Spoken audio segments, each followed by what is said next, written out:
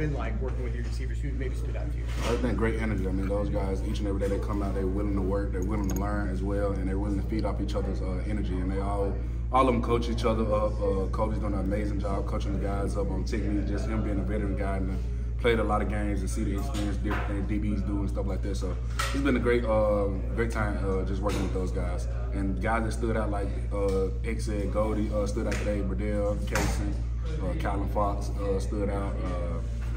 I mean, the list just goes on and on. Those guys just standing out. So, and they're growing up and maturing fast as well, which we need. Were there any impressive plays that came from the wide receiver room today on the scrimmage? The touchdown I threw to X, great release off the ball from press coverage. Burdell had a one-hand catch today that was outstanding. Goldie catching traffic.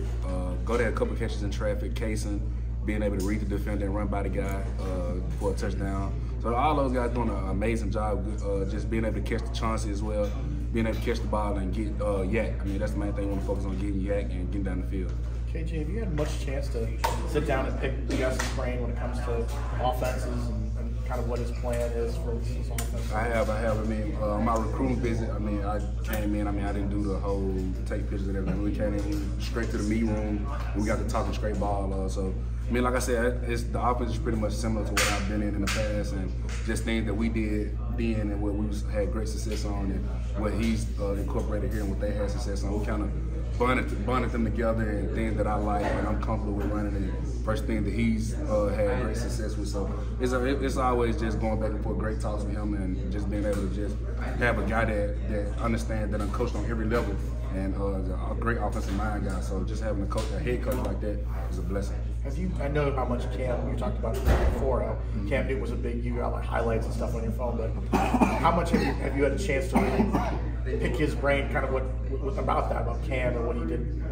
Yeah, I mean, we sat down and watched Cam Newton games from when he coached Cam, and things that they ran back then and how they read and things like that. And sometimes things that Cam didn't like at all, and he even showed me that like Cam didn't agree with this play right here because this type of look or everything, he preferred this better. So just having a coach that's real flexible and the player coach and want to see you succeed and want you to be out there and be confident and play your game.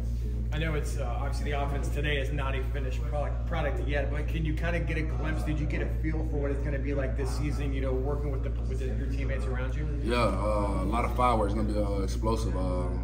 Today with me just being able to push the ball down the field, like X said. I mean, we know we can run the ball. We want to grow into passing the ball and extend the plays down the field and create explosive throughout the game, and make sure we keep that momentum on our side and make sure we're on the rise and things like that. Because I mean, the momentum, we want to keep that at all times. I mean, we don't want to give it to the other team at all. We want to keep the momentum, keep the energy going, and things of that nature. So it was a really good turnout today, being able to just create explosives and push the ball down the field further.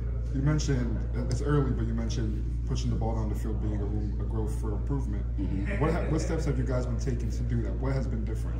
Just being able to give the receivers an opportunity. I mean, we call it opportunity ball, so just giving those guys a chance. I mean, to make a play on the ball. I mean, that's what big-time players make big-time plays. So just being able to just trying to get the ball in playmaker's hand, let them make plays, and go up and grab 50-50 balls. 50-50 balls for us is 100 to 0, you know what I'm saying? So just being able to give guys a chance to go up and make plays. How you liking Orlando? I'm loving Orlando. I mean, great weather. I ain't got to worry about being too cold or nothing. So great weather. The vibes good. Loving the people in the community as well. I mean, they welcome me with open arms. Anytime I go out, it's always great vibes and good attention. So. I mean, I know how much you said you look forward to getting in the bounce house, but what's the excitement growing up in you for this season? I mean, it's a big season coming up. Your last year, you have something to prove. Yeah, like you said, I mean, I got something to prove. Last go round. So just going in with that mentality that nothing can stop me. I know I've been faced with a lot of adverse situations in my life, so just being able to use that as motivation as well. People counted me out, and people say I couldn't get it done, and I just want to go in and prove everybody wrong. So I'm looking forward to just getting out there and showcasing my talents and being able to just be KJ. KJ, the first time you talked to us, I'd asked you about, coming in, and you had said it was an opportunity to kind of get that fresh start and get one big hurrah on your way out. Obviously, the goal is to win the championship, no question. But what is it you'd like to see? What is it that you'd like to show out among anything else for yourself in your last campaign here?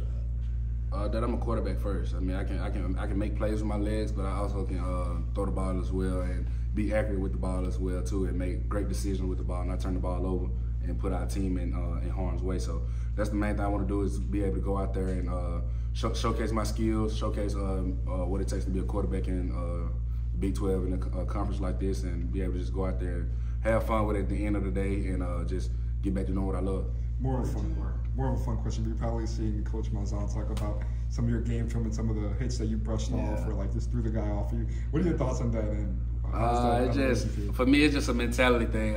It just one man, like my mentality is just one man can't tackle me when I'm back there in the pocket, or if I break a run, I'm not trying to let one guy bring me down as well. So, and I have to hear from my mom too. So I mean, that's the last person I want to hear from. So just not being able to hear her mouth saying you let one guy tackle you, or you went down soft, or anything like that. So I just always had a mentality that one person can't tackle me, and I'm always trying to create an explosive play. I mean, when the team's down, the energy's kind of low, I can be able to provide that spark to get us back going and get us back on track. How much does your mom, you should talk about it, you do want to hear from your mom, but how much is she in your ear when it comes to how you play and your performance on the field? She's my biggest critic, so I mean, I love that, you know what I'm saying, coming from somebody so close that actually knows football, knows what she's talking about. She understands the position. I mean, she knows everything from a bad throw, what it could have been, footwork, anything. So she's real picky on things that I do, and it just, like I said, it's a great turnout to have somebody that close that understands football and just want to see me succeed and me reach my full potential. So it's a great turnout, even though we bump heads a lot. But even when I'm out there on the field, I still can hear her voices, hear what she's saying and stuff like that. So this is good. What's your mom's name? Katori. Okay.